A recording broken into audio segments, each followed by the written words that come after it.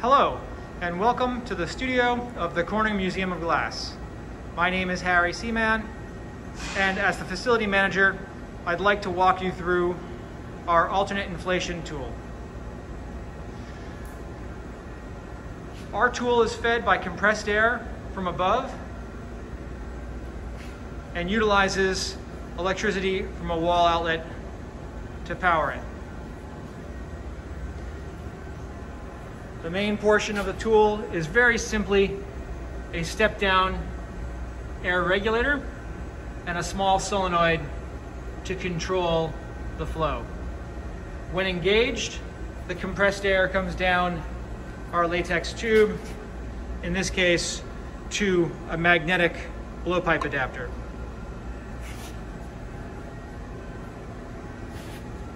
A foot pedal starts and stops the process, and it's on a long enough cord that it can be used for the glass blower or for the assistant.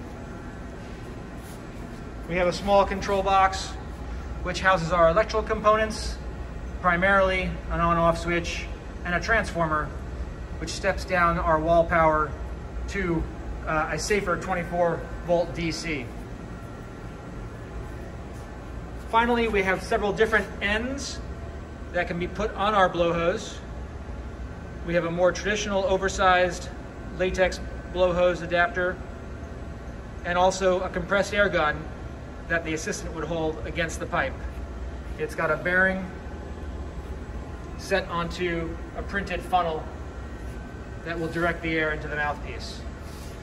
Thank you so much. If you have any questions, please email us at thestudio@cmog.org and look on our website for details on where these parts come from and how much they cost.